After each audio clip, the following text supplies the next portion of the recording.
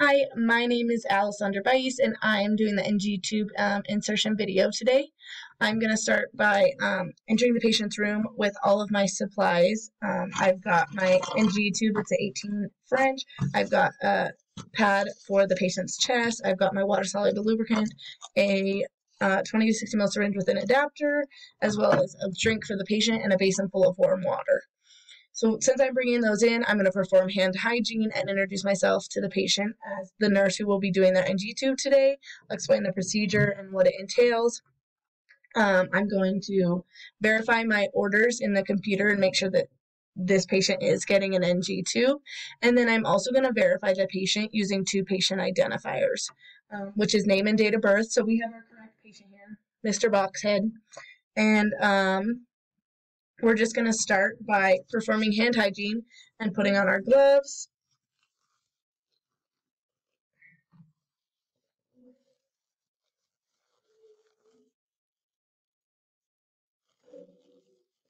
Once I've got my gloves on, I am going to ask the patient to lift their head and just let me examine their nose and examine those nares for any abrasions, make sure mucous membranes are intact, and then I'm going to choose the nostril that has the better airflow. So this patient's nostrils are clear. I'm going to go into this right nostril is the one that I have chosen. So I'm going to start by getting my NG tube out and putting it in a basin of warm water just so that it gets soft.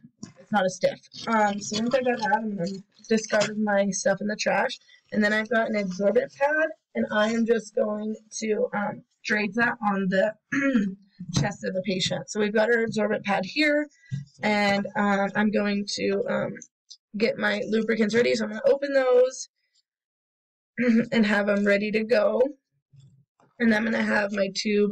I like to just draw back the air first so it's ready to hook into my tube once I've got it placed. So I'm going to have that ready in front of me as well, and hand the patient their drink. When it's time, I will tell them to drink. So now that our NG tube's nice and soft, we are going to measure the tube to the point of the insertion. So we're going to start at the nose, go to the ear, and then down into the stomach. So now that we've got our mark, we're going to mark it with some tape, which I've done here at the 65 mark. And then I'm going to get ready to insert this into the patient. So to get ready, I am going to take my lube and really lube the tip of this NG tube so that it eases the insertion of the tube.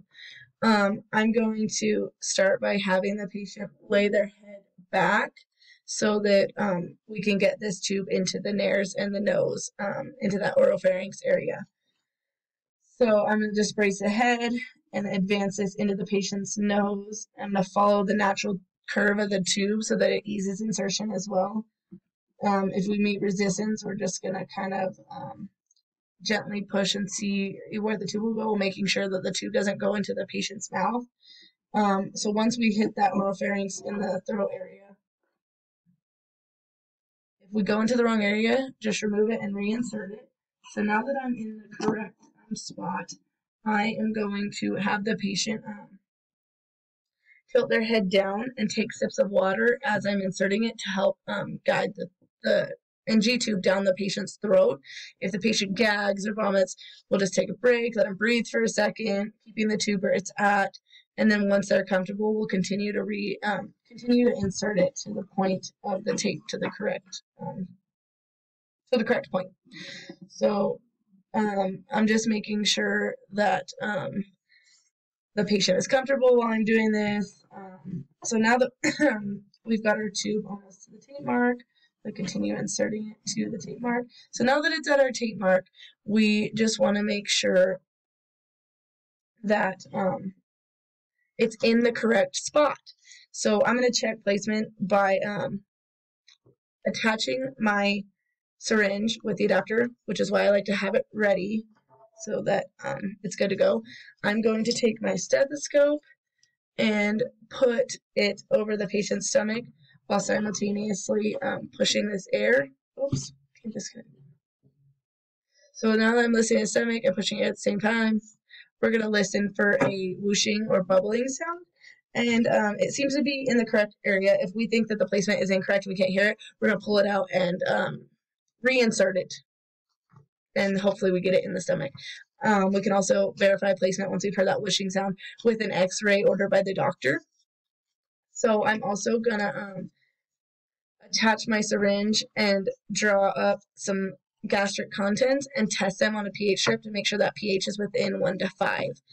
If it is, then with stomach contents. So once I've got that done, I'm just going to clamp the tubing until we get placement verified by x-ray, and I'm going to secure that tube using some tape. I'm just going to make sure that it's secured to the patient's nose, like so. So once we've got our tube secured in the correct place and at the tape mark, we are then going to put a piece of tape onto the bottom part and safety pin it to the patient's gown. Once we've got it secured in both areas and we know that it's in the correct place, verified by pH testing and the x-ray, we can then start administering medication or tube feedings or whatever's ordered, intermittent suction, anything like that. I'm going to make sure once this is all done, we're done with the procedure. So I'm going to return the patient to whatever's comfortable for them. Make sure they're comfortable in the bed, their colleagues and reach their belongings are within reach, and that they're feeling okay after the procedure. I'm then going to carry out whatever orders are left on the computer for the doctor, such as suction or the tube feedings, and then I'm going to remove my gloves and perform hand hygiene. I'm then going to document what I did during this procedure. So I'm going to document that the NG tube was placed. I'm going to document the marking number on the tube. So I'm going to document that I inserted it to the 65 mark, the size, which is an 18 French, if the patient tolerated it,